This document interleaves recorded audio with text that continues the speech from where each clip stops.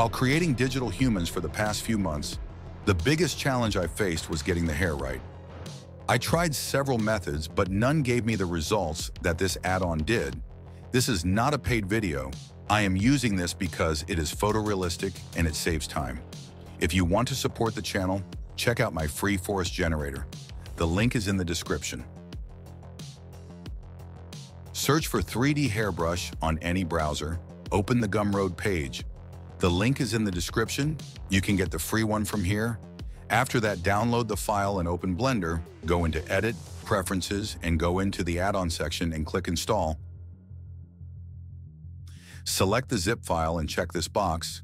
Save preferences and you are good to go. Open this tab by clicking on this little arrow icon. Find the add-on and open it. Click the Load Base button. And you will get this hat type thing. Try to match it with your character head.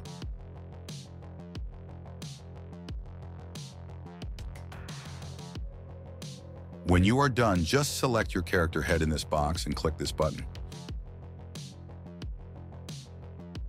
Now just choose which preset you want and click Switch Preset.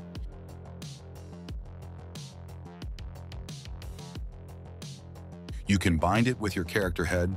Go into pose mode, select the head bone, and select the hair and press Ctrl plus P.